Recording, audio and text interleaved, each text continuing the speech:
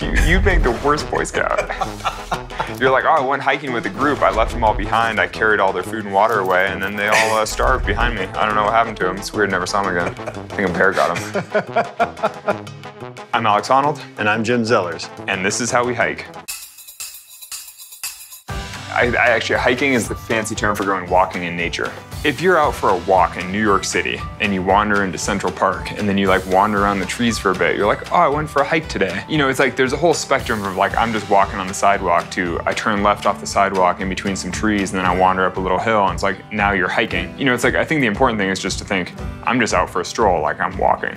I'm walking in interesting places. And if you happen to be walking in nature, then people normally call that hiking, but you don't need to think of it as something different than what you normally do, which is walk around your neighborhood. Yeah, and it's just with your explanation, a lot of people will say that when they differentiate between walk and hike.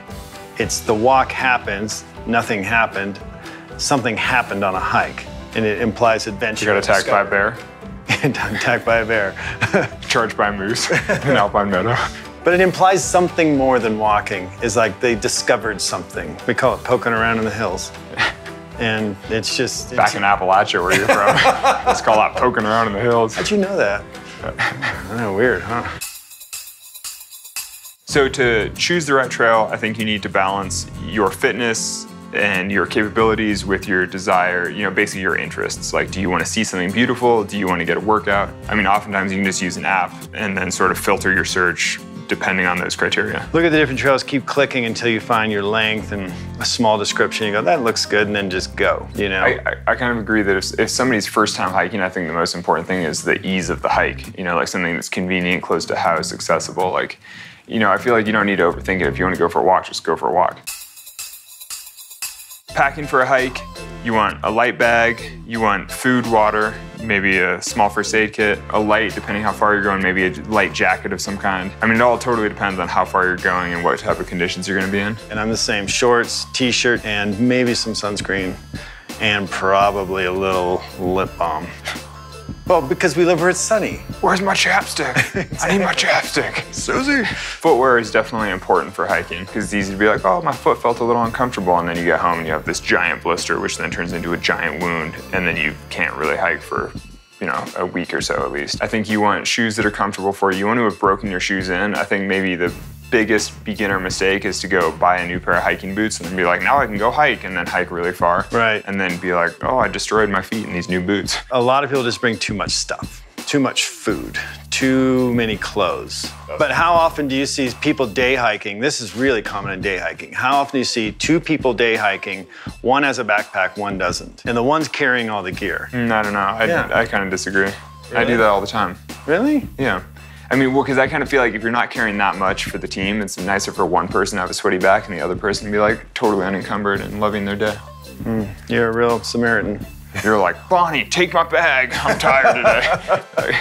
Do you think if you and I are going to go on a day hike, we're going to spend the whole time next to each other? I mean, typically if I go hiking with somebody, I stay with them and chat. That's probably really nice. But I would never go hiking with somebody and then just leave them behind like a quarter mile down the trail. You make the worst Boy Scout. You're like, oh, I went hiking with a group. I left them all behind. I carried all their food and water away, and then they all starved behind me. I don't know what happened to them. It's weird, never saw them again. I think a bear got them. Guiding principle for all hiking or any experience in the outdoors is leaving no trace.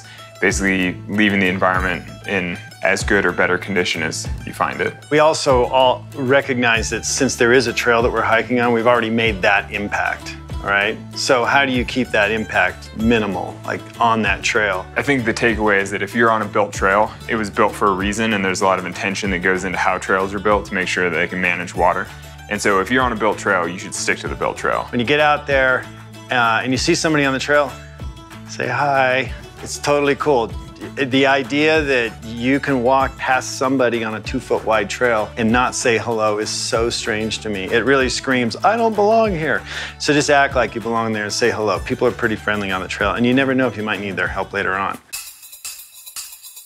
My perfect hike is 7 to 10 miles, maybe a little less.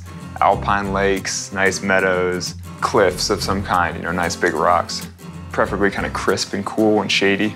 I'd rather have the sun and go swimming along the way. If I could swim on a hike, it's the best, right? If I could swim on a hike have a bit of sun, and get to some place I haven't been and that's off of a trail and discover something new.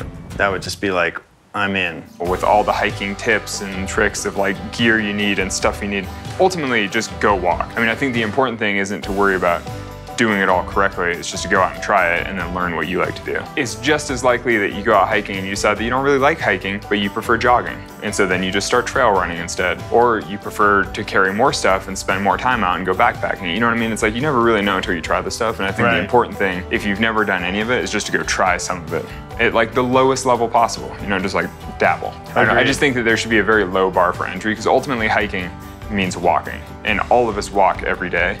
So, you know, there's no real, like, just go walking and check it out.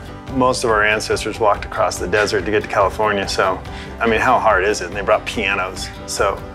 Well, technically, their ox that carried their piano. Yeah, basically.